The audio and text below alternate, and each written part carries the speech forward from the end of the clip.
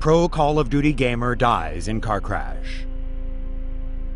Hours after concluding his final live stream, pro gamer Phillip Klemenov was gone, dead from the same terrible accident that also took the life of his best friend. Klemenov, known online as PHiZZURP, died in an early morning car crash in Aurora, Colorado.